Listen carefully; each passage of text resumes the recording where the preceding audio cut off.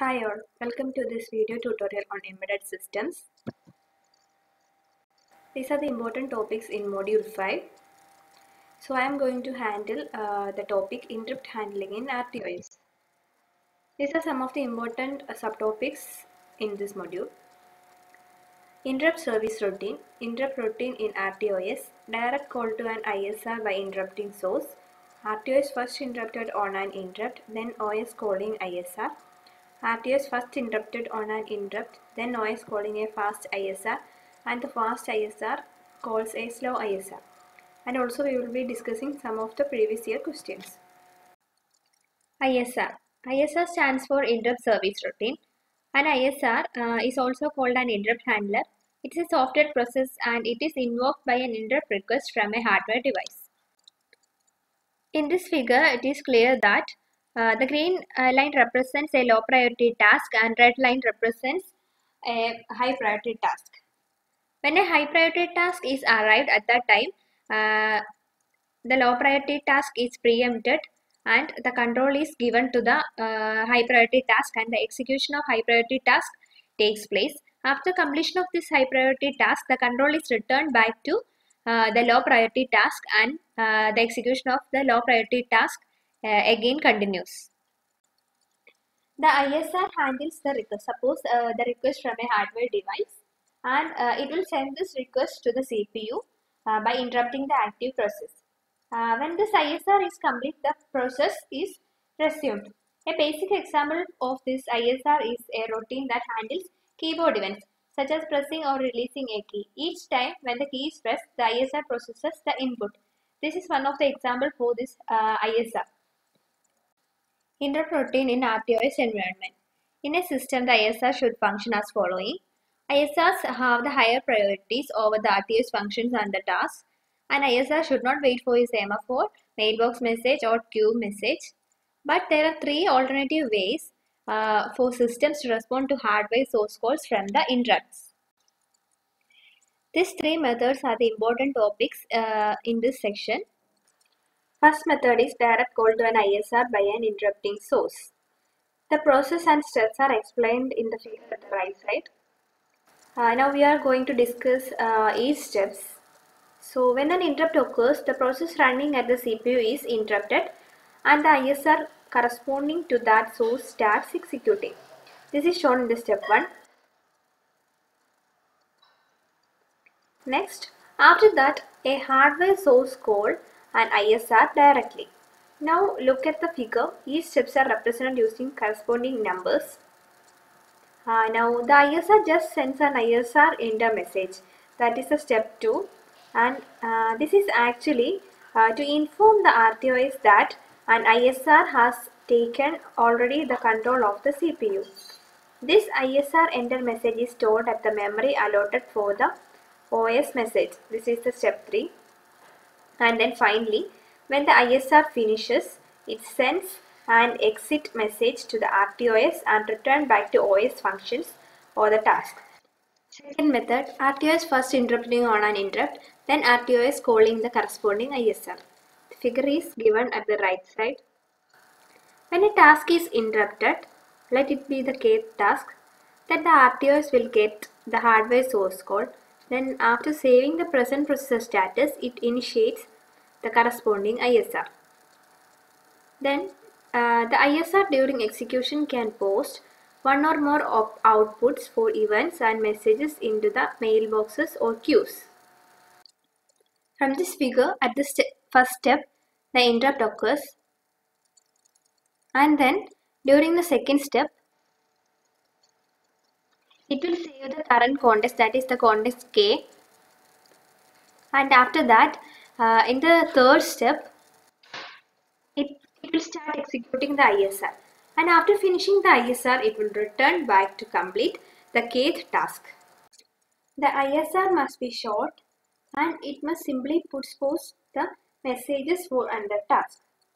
This task runs the remaining codes whenever it is scheduled. RTO schedules only the processes and switches the context between the tasks only. ISR executes only during a temporary suspension of a task. This is what we had already seen.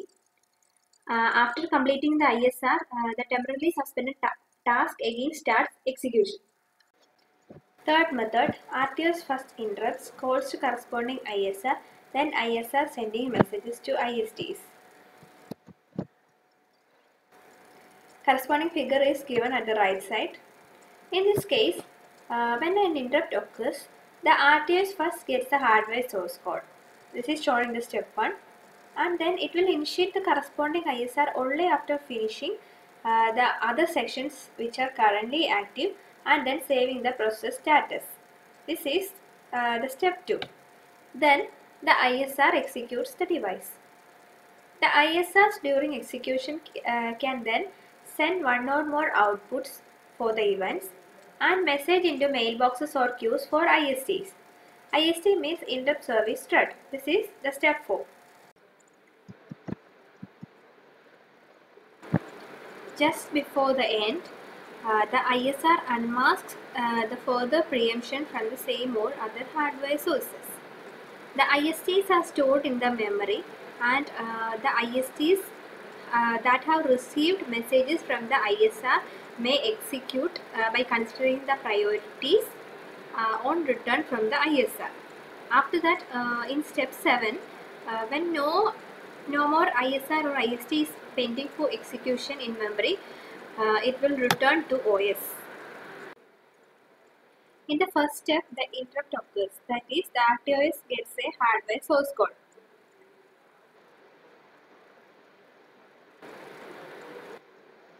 Next, during the step 2, as I told earlier, it will initiate the ISR only after saving the current context. So here the context K is saved.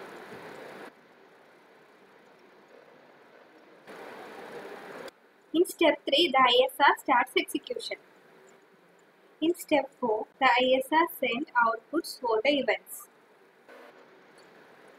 And next in step 5, just before the end, the ISR enables a further preemption. And in step 6, the ISTs in the memory executes as per priorities. These ISTs in the memory will receive messages from the ISRs.